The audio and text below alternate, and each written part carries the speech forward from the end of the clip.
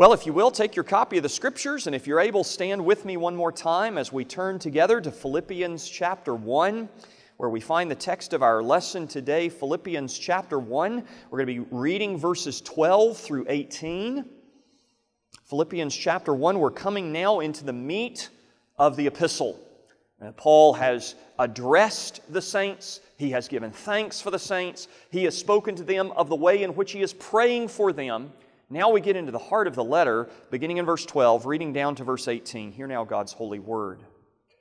But I want you to know, brethren, that the things which happened to me have actually turned out for the furtherance of the gospel, so that it has become evident to the whole palace guard and to all the rest that my chains are in Christ. And most of the brethren in the Lord, having become confident by my chains, are much more bold to speak the word without fear. Some indeed preach Christ even from envy and strife, and some also from goodwill. The former preach Christ from selfish ambition, not sincerely, supposing to add affliction to my chains, but the latter out of love, knowing that I am appointed for the defense of the gospel. What then? Only that in every way, whether in pretense or in truth, Christ is preached, and in this I rejoice, yes, and will rejoice. Congregation, this is the word of the Lord. Amen. You may be seated. Well, the Apostle Paul was writing while incarcerated. As we've said several times, Philippians is one of Paul's prison epistles. And whether he is writing from Caesarea, where he spent the first 2 years of this imprisonment, or in the city of Rome, where he spent the latter 2 years, he has been incarcerated for some time. And understandably, the Philippians would be concerned about his condition, about his state of mind. They're asking about his welfare. They have sent Epaphroditus with a gift. They have sent to materially help and support him in his needs, and yet they are concerned to know, how is Paul doing? Pastor, we're praying for you, and we want to know that you're okay. Epaphroditus is going to bring this letter back to the church in Philippi and report on what he found there with Paul. And so of first importance, as Paul begins to write this letter to the brethren, as he gets into the body of the text, he wants to assure them that far from embittered, far from discouraged, he is not only in good spirits, but he sees actual advantage to the situation in which he has found himself for some time. Paul gives thanks for the providence of God that he has met even in prison, and the way that he sees God providentially working out of his imprisonment for the proclamation of the Lord Jesus Christ. And if Paul could give thanks in a trial like this, a trial much greater than probably many of us will ever have to endure, surely we can learn to give thanks as well, no matter our situation. And that is not to make light of any of the trials that we as God's people might go through. It might be, in fact, that some will go through trials that Paul himself would say were greater than his own. And yet I think from our vantage point, it would seem as if Paul's life is just a litany of suffering from the time of his conversion until his eventual execution by the emperor in Rome. And yet also, concurrent with that suffering, we see a life of joyful gratitude, and it comes out nowhere more clearly than in Paul's letter to the Philippian brethren. I want you to look with me, first of all, at verses 12 to 14, as Paul describes the advantages that God has created in the midst of a hard providence. He doesn't just say, we're holding it together. You know, all of us have been in a situation like that. We're going through a hard time, personally or family or congregation, but we're holding it together. We're okay. We've got our teeth gritted. Our grip is strong. We're going to make it through by God's grace. That's not what Paul says. He says, I want you to know, brethren, that the things which happened to me have actually turned out for the furtherance of the gospel. Not only am I okay, the gospel has made progress that it would not otherwise have made had my circumstances been different. Now, this seems impossible to believe at first. You don't want to dispute the Word of God. You don't want to argue with an inspired apostle. But it seems like an impossible optimism that Paul has in these first several verses. How could there be any advantage to sidelining the most effective evangelist in the history of the church? Nobody plants more churches than Paul. Nobody has a larger impact for the kingdom of God than the Apostle Paul. How could taking him off the playing field, how could putting him on the bench in prison for 2 to 4 years give any advantage in any respect to the progress of the gospel? But that is exactly what Paul claims in these verses. He says that his circumstances have actually advanced the gospel in multiple ways that would not have been the case if he were still preaching and traveling and planting churches as he had been for a number of years by that time. Notice verse 13, it has become evident to the whole palace guard. Now in Greek, this is the word praetorium. And you'll recognize that from the Gospels. I mentioned this in the introduction to the epistle. I'm sure that sermon is just burning in your mind. You probably committed it to memory and you're just reciting it at night when you can't fall asleep. But let me just remind you, this word praetorium refers to the palace guard or the palace itself, kind of the governor's seat, the place of Roman representative rule. And Jesus, you will recall, was taken into the praetorium and examined by Pilate. But that word is also used by Luke in the book of Acts. In fact, it's the only place outside of the Gospels that it is used in the New Testament, here in Philippians 1 and in the book of Acts to describe the place of Paul's imprisonment while he was in Caesarea, which might be an interesting argument for an earlier date of writing than many scholars would take for this letter. He says it has become evident to the whole palace guard and to all the rest, whoever is around them, whoever else he has in mind here, it's become evident to them that my chains are in Christ. Now notice what he's saying and what he's not saying. He's not saying that every one of them have been converted. Although, if you go to the end of the letter, and chapter 4 and verse 22, all the saints greet you, but especially those who are of Caesar's household. Some of them have been. Some of them may have already been converted, but more likely some of them have been converted while Paul is in prison. Now you know who in the Philippian congregation is smiling as he reads this part of the letter. One of the elders has received this from Epaphroditus, or maybe Epaphroditus himself is standing up reading this letter to the saints on the first Lord's Day after his return. As he gets to this part of the letter, one of the people sitting in the congregation is the Philippian jailer. And he recalls Paul's first visit to the city. And he recalls Paul being beaten in the public square and being thrown into the stocks in the dungeon, and at midnight an earthquake. That man recalls taking out his sword, prepared to end his own life, and Paul calling out in the darkness, "Do yourself no harm, we're all here." That Philippian jailer was converted in the context of Paul's imprisonment, and now Paul says, God's doing it again. He doesn't claim that everyone in the whole palace guard has been converted, but what have they come to know? That he is persecuted for the sake of Christ. Paul is not like the other prisoners in that place. He might be incarcerated with other people. If we are in Caesarea, he's in a prison, not under house arrest as he would be in Rome. He would be incarcerated in Caesarea with evildoers of all kinds. He might be in the drunk tank. He might be there with robbers. He might be there with murderers. But the whole palace guard realizes this man is different. This man is not here because he is an evildoer. This man is here because he believes that there is another king. Because that's what the word Christ means, remember. It's the anointed one. He believes in another king, and that is why Caesar has bound him. And if not all have been converted, at least some almost certainly have, because now there are saints in Caesar's household who send their greetings along with Paul by Epaphroditus' hand. Now here's the point. There are people in proximity to that prison, in proximity to that palace, in the employ of the Roman government, on Caesar's staff, as it were, that would almost certainly have never heard the gospel otherwise. They are not going to go out to some open-air preaching campaign. There is no synagogue in Philippi, at least there was not when the church was planted there, that they could attend. They would have continued worshiping their idols, offering sacrifices to their false gods, worshiping demons until they died and went to hell, unless God had put Paul into the prison in their care. Now they think that Paul is the captive, but actually they are the captive. They are a captive audience. Because wherever Paul goes, he's talking about Jesus.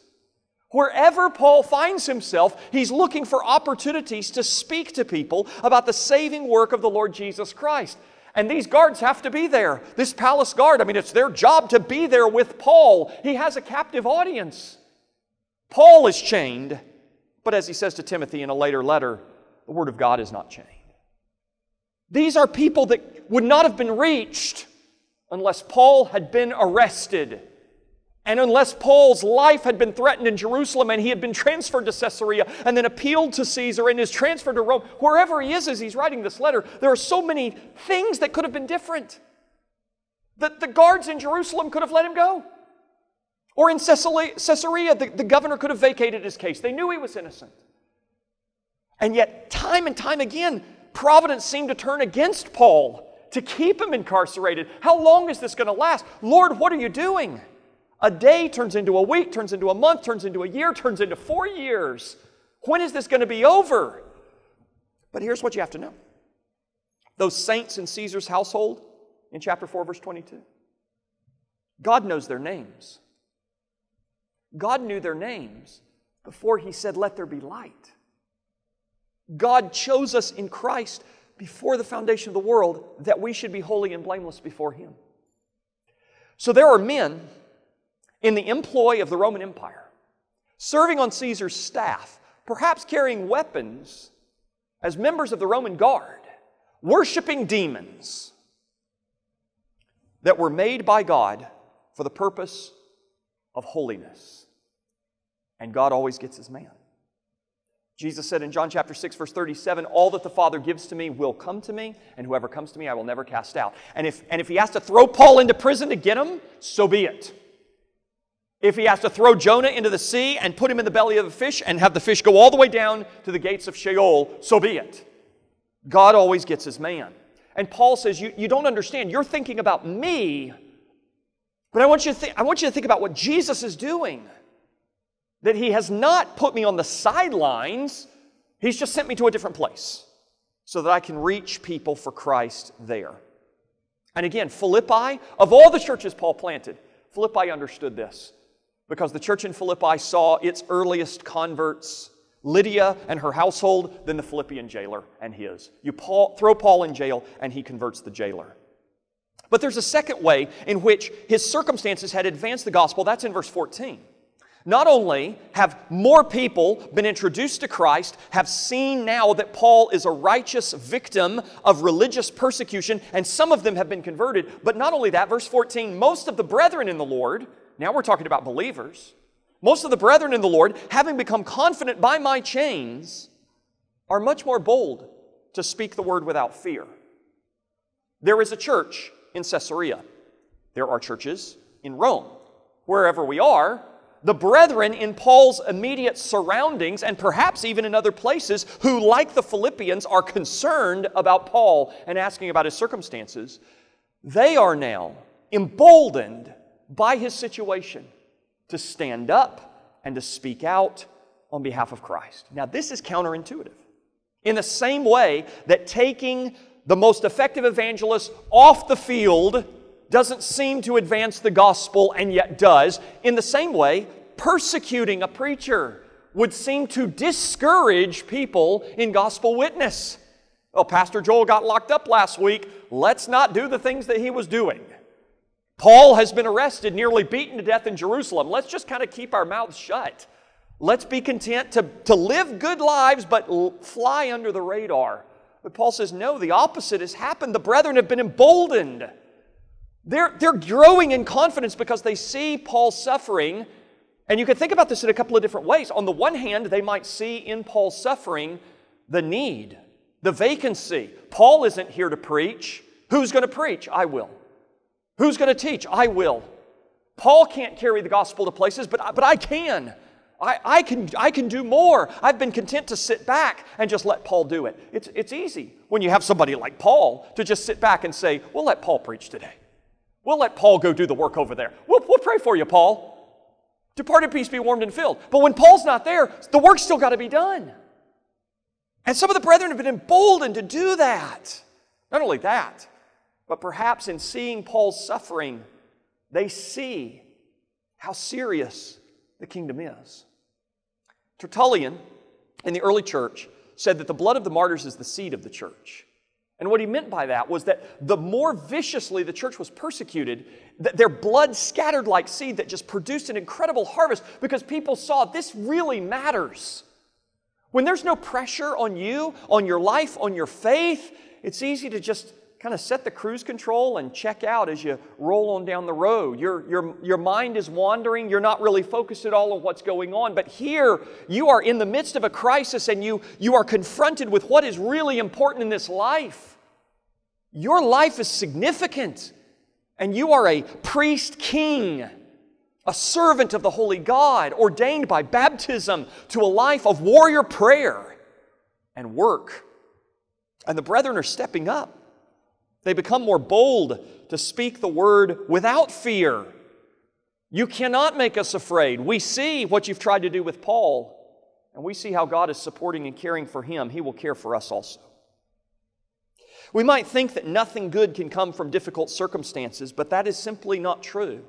God works in all circumstances, including, and maybe we should say especially, in those that are difficult. Romans chapter 8 and verse 28, Paul says, we know, it's a very strong verb in Greek, we know that God works all things together for the good of those who love Him, for those who are the called according to His purpose. You can't know who you will influence in the midst of suffering. You don't even know everyone who is watching. You might never know, at least not this side of glory, how many have benefited from circumstances that seem to you only bad, only negative. Nothing good came out of it. How can you know that? You don't sit in God's seat.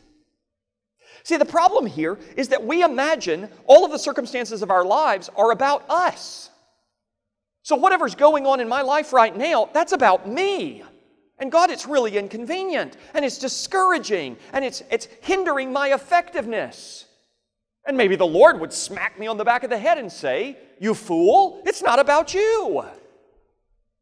What are my children learning from that adversity? What will my grandchildren be taught one day? What do my brethren around me, what do other people in the community see that I may never understand? God works all things together for the good of those who love Him. And He loves you, but He loves more than you. And your example and experience in suffering may be an encouragement and inspiration to others, even of which you are unaware. We tend to estimate good only in terms of personal advantage. But what if you are suffering for the sake of someone else? What if you are suffering in a way that will eventually lead to your death for the sake of the influence it will have on your grandchildren who hear the story from the mouths of your children? What if your suffering today is for the benefit and blessing of someone who will not be born for 2 more decades? And do you think that that's impossible? Well, then think back to stories like that have been told you by people that you have never met. What if I am not the Apostle Paul, but rather am the Christian whose example inspired Timothy to join him? You don't know the name of that Christian. I don't either. But we'll get to meet him one day. Because every person whose name you do know in the Bible was surrounded by other saints whose names you don't know, but whose lives were used by God to play a profound role in their part of the story. Do I only want a role in God's plan if it is prominent, if I'm the hero, if I'm the one who gets to accomplish the great thing and everybody looks at me and applauds? Or do I want to be used however God chooses to use me? Do I want to be the unseen father, grandfather, brother who lives in the background, but whose story is used by God for someone who will do more than I could? We'll go on to verses 15 to 17 and notice the admission that Paul makes concerning some of the haughty preachers that have arisen at this time. He says, verse 15, some indeed preach Christ even from envy and strife, and some also from goodwill. The former preach Christ from selfish ambition, not sincerely, supposing to add affliction to my chains, but the latter out of love, knowing that I am appointed for the defense of the gospel. Now, some of you will notice that verses 16 and 17 are reversed in your Bible. That's because of a textual variant. The substance of the 2 verses is exactly the same. But if you're reading out of the ESV or the New American Standard or something like that, then Verses 16 and 17 will be in the other order than what I just read, but the text is unchanged nevertheless. Paul admits that not everyone who was preaching the gospel was doing so from pure motives. Now I want you to notice he says they were preaching Christ. And that's going to be very important here in just a second. They were preaching Christ, but they were preaching from envy and strife. They were preaching, he says, from selfish ambition, and he says, even insincerely. And in a strange comment that people wrestle to understand, he says, supposing, verse 16, supposing to add affliction to my chains. How in the world could preaching Christ add to Paul's suffering? Now, Paul admits that some were preaching Christ from a spirit of love. Out of love for God, out of love for Paul, while he's in prison, they're stepping up, they're trying to fill in, they're trying to carry the ball forward. They couldn't change Paul's circumstances, but they could carry on the work that he had been doing. They were motivated by a genuine desire to see the work that God had begun continuing to grow.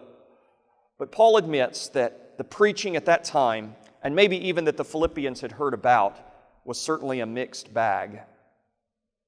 Now let's think for a minute about how a carnally minded preacher might suppose that by preaching he could add affliction to Paul. He could make the chain that Paul is wearing heavier. He could add to his grief, is the idea. Carnally minded people assume that everyone else thinks the way that they do. This is a pretty universal principle, right? You can apply this to a lot. Carnally minded people assume that everyone else thinks the way that they do. And this could be kind of a diagnostic tool for yourself. If you assume that other people see the world exactly the same way you do, you might be a little more carnally minded than you realize. If you imagine that the only way to think about something is just the way that I think about it, it's so obvious that the only way that you could not look at it that way is if you're dishonest. You might not be thinking about it in the way that the Spirit of God would help you to think about it. Carnally minded people think everyone sees the world in the way that they do, and they see ministry as a means of self-promotion. A carnal worldview is a worldview largely built upon projection. And so they assume that Paul sees things the same way. We're going to step forward, we're going to preach, we're going to build the kingdom, and obviously Paul is doing it for the same reason that they themselves are doing it, which is out of selfish ambition. In their mind, they are robbing Paul of his glory. They're taking his place. They're making him irrelevant. See, Paul, we didn't need you after all. You're not nearly as important as you imagine. You're not indispensable. You're easily replaceable. And now people are listening to us. People are coming to hear us. Churches are being planted by us. We are the man on the platform that everyone gets to listen to. We know that there are pastors who are pastors because they think like that. Motive matters. Motive matters. And motivation flows out of how we see the world and what our goals are. If a carnally minded person projects his own moral disorder upon everyone else in the world around him, and if he acts out of selfish ambition for self-aggrandizement, it will inevitably shape the kind of ministry that he does. Faithfulness is not merely doing the right things, it's doing them from the right motive. This is important in raising children. You are not trying merely to achieve conformity to rules. So you tell your son, stop playing with the toys, go down the hall and clean up your room, and he slams the toy down, gets on his feet, he stomps down the hall and slams the door to his room. He is obedient, sort of, but you're not done.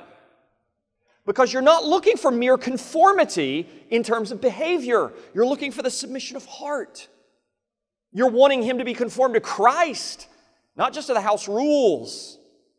The Reformed tradition has said, traditionally, that there are three parts of a good work found in Scripture. A good work is a work performed on the right authority, in the right manner, and from the right motive. Heidelberg Catechism 91 summarizes it very well. What are good works? Only those that are done out of true faith, conform to God's law, and are done for His glory. Now, an unbeliever, he can do something that's consistent with God's law, but he can't do it out of faith because he's an unbeliever. And he doesn't do it for God's glory. He does it for His own. But sometimes even believers who obey God's law out of faith do the right thing in the right way for the wrong reason. And that's what's happening here. That's what Paul's talking about. They're preaching Christ, but not sincerely. They're preaching Christ to make Paul's grief greater, not to glorify God. But notice Paul's attitude, verse 18. What then? Only that in every way, whether in pretense or in truth, Christ is preached. And in this I rejoice, yes, and will rejoice. Now, some of your Bibles will connect that last clause with the verse that follows, and there is a close connection that we'll see, Lord willing. But what then? I rejoice that Christ is preached. He affirms that the holy proclamation of King Jesus is a reason for thanksgiving, even when it is carried on out of selfish preaching by insincere men. Now, this immediately tells you something about the men that Paul is talking about, and contrary to the conclusions of a number of brilliant scholars, these are not false teachers, at least not in the sense that the doctrine that they're teaching is false. They are preaching the truth. They are proclaiming Christ. How do you know that? Well, you know it because one of the consistent features of Paul's preaching is a denunciation of false teachers. I mean, it appears in almost every letter, including one as positive as Philippians chapter 3. Philippians chapter 3, at the very beginning, includes a rather strong denunciation of Judaizing teachers in which he refers to them as dogs. And that's fairly tame by Pauline standards. Paul can be far more aggressive than that when he talks about people who are corrupting the gospel of Jesus Christ. He says at the end of his letter to the Romans, mark such men and avoid them. He says to Timothy, identify them and withdraw from them. Paul does not rejoice in the preaching of error that would corrupt men's souls. Far from it, he condemns it. In his letter to the Galatians, in Galatians chapter 1, he says, if we or even an angel from heaven come and preach another gospel to you, such a one is accursed, eternally condemned. That's not who Paul's talking about. No, Paul's talking about the kind of pastors some of us may know. And we don't know men's hearts. But sometimes we can see from the fruit of their lives that their hearts surely have a lot of selfish ambition. And yet if they are preaching Christ like Paul, we should rejoice. Even if the character of these men was corrupt, the content of their preaching was faithful. Remember that Judas preached the gospel even while he was stealing from the money box. In other words, a hypocrite can preach truth. Now, this is a tricky point. Because in one sense, if you are a hypocrite, you shouldn't expect that anyone would listen to you. Don't tell your children, do as I say, not as I do. No. Do what you say for your children to do. Live with integrity. Lead with integrity. But at the same time, when we're on the receiving end, we cannot turn down the volume or ignore the instruction that is true and consistent with the Word of God simply because we dismiss the messenger. Well, I don't like that person. I don't think he's sincere. I think he's selfish. I think he's arrogant. The question is he speaking what's true or is he not? If it's true, then receive it. Receive it. Rejoice in it. And let God deal with the messenger. He will. Here are men who, if Paul's testimony is to be believed, which it is, these would be men who would be condemned on the day of judgment. Why? Because they're insincere. They're insincere, unless they repent. You can't be saved if you're insincere. Insincerity is kind of a big deal.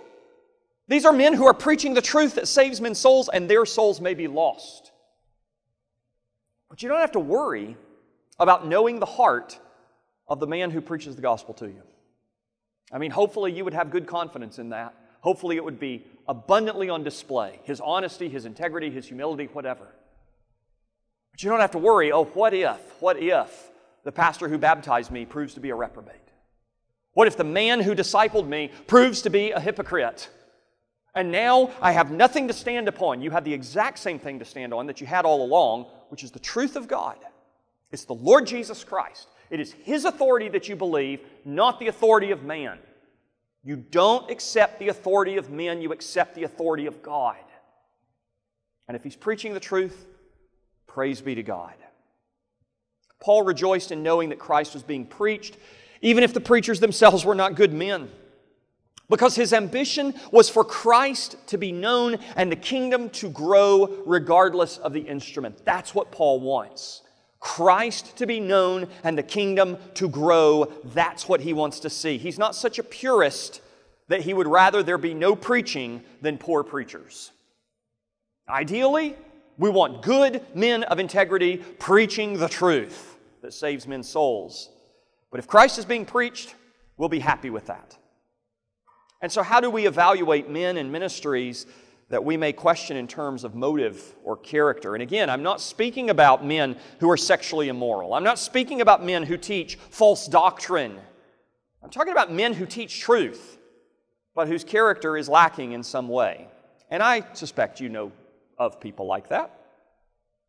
I know men that, to be frank, I think are jerks for Jesus. But insofar as they proclaim Christ faithfully, we should rejoice. We should rejoice. Is that the best way to represent Christ? Probably not. No, certainly not. But if they proclaim Christ, then let us rejoice. By way of application and reflection, I want to encourage you to think a little bit about the theme that I think joins all of these verses together, which is the ability to rejoice in hard providence that comes not only through external circumstances, but even through hurtful people at times. The Lord is at work in everything. In everything. And there are no coincidences. He works all things together for your good. That means the worst moments of your life. That means the worst experiences of your life. That means the worst sins that you've committed or that have been committed against you were ordained by God from the beginning and put together in the plan for your good. He doesn't promise that everything will be good or will become good, but He promises to work it all together for good. The Lord is sovereign over our circumstances, even the circumstances of our suffering, and He uses it for our good and His glory. And the Bible tells us what that good is that He's working all things together toward. For those whom He foreknew, Paul says in Romans 8:29, the very next verse, those whom He foreknew, He also predestined to be conformed to the image of His Son. He works things together to make you more like Jesus. But this promise is only for those who love Him, for those who are the called according to His purpose. This is not a promise for the unbeliever. It's not a promise of indiscriminate optimism for everyone in every situation of life. You can't take this to your unbelieving friend and say, don't worry, I know you're going through a hard time, but God promises to work it all for good. Not for them, He doesn't. But for you. And for them, if they will love Him and respond to His love in humble faith. The judgment of the unbeliever begins in this life, but so too do the eternal rewards of the saint. I want you to think about this for just a minute. Only going to take a minute. Paul is already experiencing the blessings of glory. You can see that because he's rejoicing in Christ even in prison. The reprobate who is damned is already experiencing the pains of hell. You can tell that because in his prosperity and endless celebration, he's still miserable. Lewis put it this way in his preface to The Great Divorce, quote, I think earth, if chosen instead of heaven, will turn out to have been all along only a region in hell, and earth, if put second to heaven, to have been from the beginning a part of heaven itself. In other words, what Lewis is saying is that what makes heaven heaven is not geography, it's communion. And what makes hell hell is not geography, it's reprobation. It's punishment. And so if you are in union and communion with the Lord Jesus right now, you're going to look back one day, you can't see it right now, but you're going to look back one day and you're going to say, God's always had His hand on me. In other words, you're not going to pass into glory and say, wow, I'm glad that's over. That was really hard. Here, let's huddle up and spend 10,000 years sharing our gripes and our complaints about how difficult our lives were. We're going to come into glory and we're going to say, wow, God is awesome. And He has been so good. And in the same way, the reprobate will see that he's always been in torment. God does not promise to work everything together for my personal advantage, my material gain, my physical strength, or my financial prosperity. He promises to use everything in our lives to make us like His Son and to draw us closer to Him. And so how should we receive hard providence? We should do so with humility, with gratitude, and with joy. And this is going to be the consistent theme throughout the letter. Chapter 4 and verse 4, rejoice in the Lord always. Again, I will say rejoice. Let your gentleness be known to all men. The Lord is at hand. Be anxious for nothing, but in everything, by prayer and supplication, with thanksgiving, let your requests be made known to God. And the peace of God, which surpasses all understanding, will guard your hearts and minds through Christ Jesus. He says in verse 11, not that I speak in regard to need, for I've learned in whatever state I am to be content. I know how to be abased, and I know how to abound. Everywhere and in all things I've learned, both to be full and to be hungry, both to abound and to suffer need. I can do all things through Christ who strengthens me. You can rejoice in hard providence. You can rejoice in pain. You can rejoice when you're so miserable that you really wish you would die, because you would be glad for the suffering to be over. You can rejoice in the Lord always. The Lord is our shepherd, and He will watch over and safely lead and protect all of His sheep. Jesus says in John chapter 10 and verse 10, I have come that they may have life and have it more abundantly. It's not just, I want you to have heaven one day, someday, when your suffering here is over. I want you to have a more abundant life right now.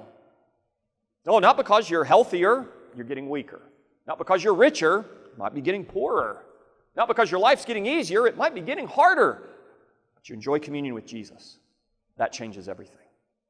We may be surrounded by enemies and sorrows, but in Christ we are enabled to feast in the midst of our foes. So providence, prison, and preaching Christ are the key themes in verses 12 to 18, and I think suggest important lessons for all of us. So may the Lord give us grace to receive meekly, gratefully, and joyfully the hard providence that He uses to make us more like Jesus and to advance His glory and His will in this world. In the name of the Father, and of the Son, and of the Holy Spirit. Amen. Let's bow together. Gracious God, we thank You so much for the example of Your servant Paul. We desire, O Lord, to see that joy that is so evident in his writing to be similarly evident in our own hearts and in our own lives. Oh God, we are often preoccupied with our own complaints and our own struggles, and yet His ability to perceive Your providence in the midst of hard circumstances is indeed a lesson to us all. So help us to learn how to rejoice in Jesus no matter our specific situation. Help us to know and have confidence that You work all things together for the good of those who love You. Help us to rejoice, O God, in the proclamation of Christ and in the accomplished work of the Lord Jesus, and apply the benefits and blessings of that work to us continually, even until we stand in the Lord's presence one day. We ask in Jesus, our Savior's name. Amen.